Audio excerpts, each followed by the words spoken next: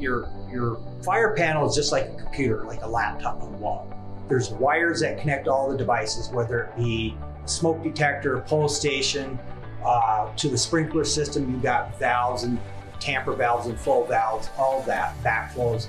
All that stuff is wired back to the panel. Different jurisdictions require different things, but a lot of your jurisdictions are now requiring two different paths of communication for monitoring, which is a good thing. One might be a cellular communicator, cellular transmission back to the monitoring station.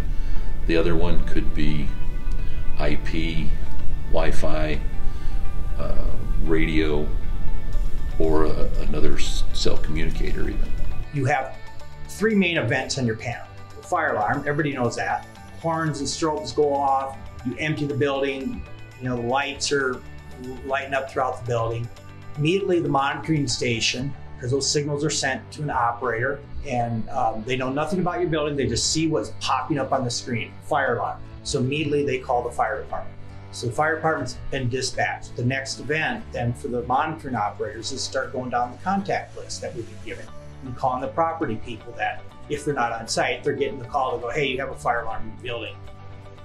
You need to respond to that. And the fire department is on their way. So that's your main event, your fire alarms. Then you have troubles and supervisory signals. They're just two different types of signals to show that the fire panel is not happy. One is kind of a lower event. I don't want to minimize it, but a trouble is kind of the lower aspect of I'm in trouble, please help me. Supervisory is kind of more of an immediate response. I really want you to look at this today, not wait. People think sometimes when my fire panel goes into alarm, they're calling the fire department. No, it doesn't ring at the local fire department. It rings out in Utah or wherever it's ringing to, and then they dispatch that local agency.